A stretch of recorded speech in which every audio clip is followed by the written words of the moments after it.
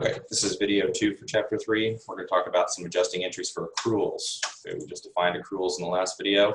And remember, this is our, I should have it labeled as our unadjusted trial balance. This trial balance, if it looks familiar, it should. It's the ending trial balance or the unadjusted trial balance we created in the prior chapter. So these numbers should all be familiar to you.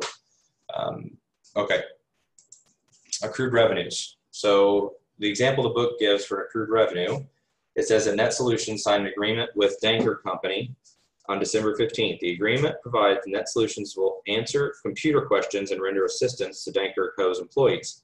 Services will be billed on the 15th of each month at a rate of $20 per hour. As of December 31st, Net Solutions has provided 25 hours of assistance to Danker Company.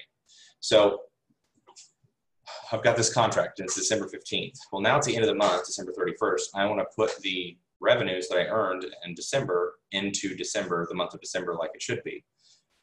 They bill out $25 per hour. Even though this bill is not going to be sent, by the way, until the next month, until 15th of January, I still need to record the revenue that pertains to December in December. So the service contract, $20 an hour.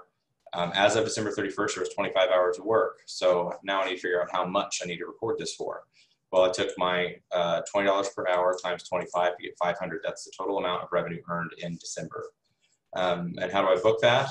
I book it just like I book any other sales on account, where I've got accounts receivable as my debit. I'm increasing an asset of the asset of accounts receivable, the debit of 500, and crediting fees earned with a credit of, or increasing fees earned with a credit of $500.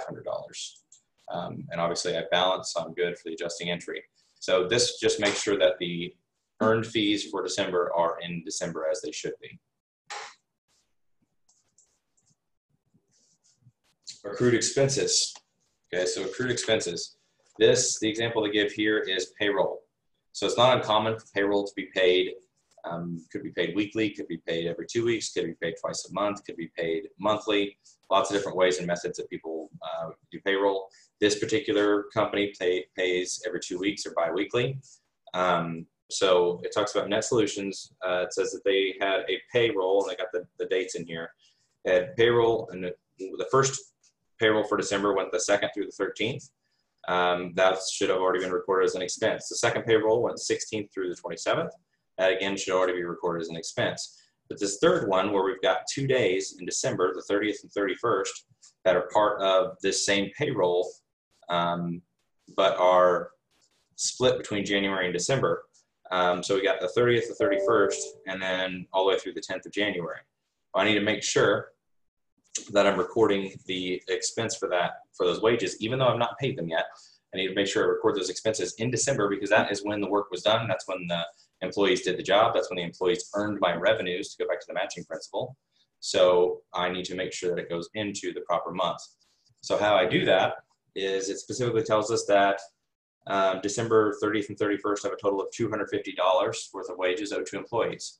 So I debit wages expense to increase the expense account, to put the expense into December as it should be.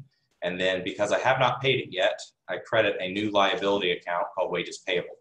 So it just means that it's wages that I owe to my employees that they have earned and the expense has been incurred, but I have not yet paid the employee. So that's wages payable.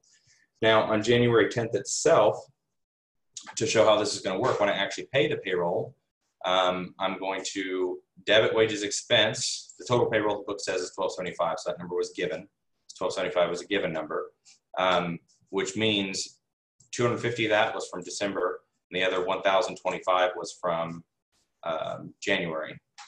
So I'm going to debit wages expense, and this will put this into January, because notice the date on this is January 10th. I'm going to debit wages payable. That gets rid of this liability because now I'm paying it. But I still have that expense back in December like it should be. This is January now. And then I have my cash decreasing with a credit of $1,275. So that is a accrued wages journal entry. Now what that looks like from a T account perspective, so wages expense, we have a debit for $250, and we have another debit for $1,025. But if I was making my financial statements in December, it would just be the $250. wages payable would have a credit, or yeah, a credit of 250. So in January, if my year is starting over, if I assume my fiscal year is starting over, and we haven't done this yet, but I would close out wages expense for the year. So basically I would zero it out. So then after that, after I zero out my expense, I don't zero out liabilities, I only zero out what we call temporary accounts. My wages expense for January would be $1,025 on the debit side. I would debit my wages payable to make that zero, balancing that zero, and obviously I have my credit to cash. So these are the T accounts for those two accounts. And we'll stop that video here, and we'll continue with chapter 3 in the next video.